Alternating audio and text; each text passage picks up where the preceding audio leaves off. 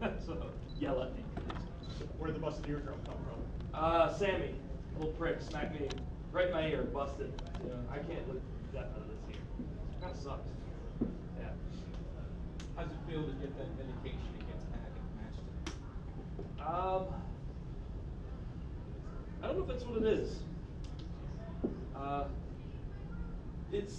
It's weird. Like I don't talk about it a lot, but I'm feeling good tonight, so maybe I will. It's weird being in the elite, right, and being me.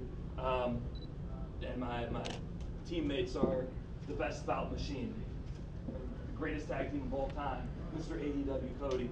And it's hard, man. It's big shoes to fill as far as partners. And I felt like this year I have not done it, you know. And I beat Pac tonight, and I'm happy about it. I really am.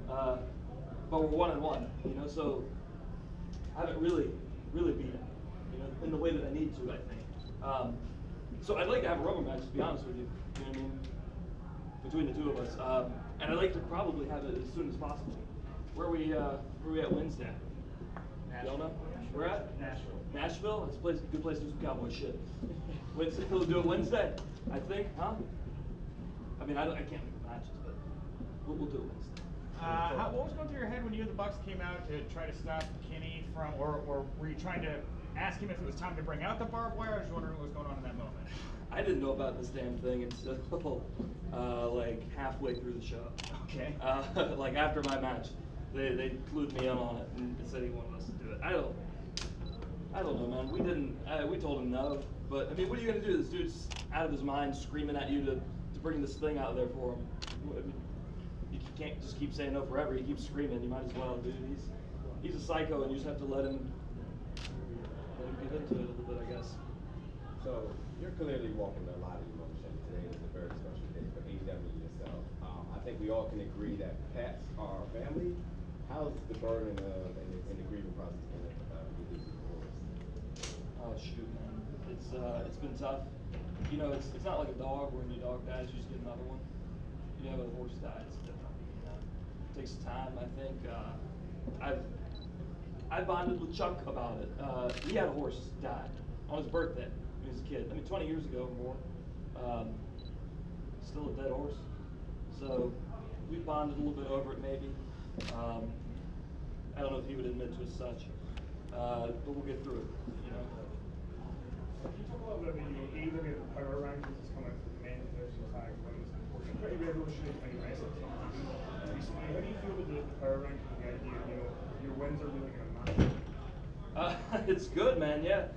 Shoot, what was that on the rankings? Was it 3, 4? I don't know. 3? I think Pac was 2. I don't know how that changes tonight. I don't know how that changes Wednesday. So we'll see about that. But it's cool, man. You know, to really have a legitimate sense of, you know, where you are. You know what I mean? It puts things in perspective. Next pay-per-view probably for another 3 months or so, something like that? Honestly, I don't know. Yeah, I don't know. We're gonna call it cowboy shit. Okay. I think. Yeah. Okay, that's cool. The stage is gonna be me. It's a big picture of me in the chaps. His crotch opens, people enter that way. Walk right through. Walk right through. Walk right through. Yeah. Well, they can ride ponies. I get the horse. Maybe that's when I'll debut the horse. You know, you've been a part of BTE for a long time, been with the Bucks for a long time. They put their faith in you, got you a part of the show, got you in their faction. How do you feel seeing their vision play out, being a part of their vision? And also, how hard is it to keep up with BTE while also doing weekly television now? It's cool, man, to see all this come to life. It's great. It's something we've been wanting to do, obviously, for a very long time. And it's a real thing that I'm, you know, flying in and out of home to do every week. So it's badass. Keeping up with BT at this point is difficult. I won't lie, and not like difficult for me as much as it is for Nick, because he's still shooting this stuff. I mean, Brandon's there helping, but he's still shooting this stuff on his phone. He's still editing it on his laptop. You know what I mean? And trying to get it up Monday. What's today? Saturday. So, yeah, he's got to get that up soon. It's tough, but I think people love it. You know, people react to it. I think more so than, man, a lot of things I've done in my career. People react to stuff you do on BTE. We have a dedicated and loyal fan base. So as long as they're there, so we'll be. I guess my question actually was, I'm glad that we got this cleared up about the Cowboy show. Sure, yeah. They're spaced out a little bit more. I would think that as a performer, that allows you a little bit more creative liberty to tell a better story. Is that advantageous to you as opposed to being on a monthly cycle like that? You know, sometimes less is more. Yeah. We do have a 2-hour show once a week on TV. Right. You know, we are limited somewhat in how much content we can put out. And like once a month is just too soon. You know what I mean? Like it's 8 hours of TV leading up into a pay-per-view every month.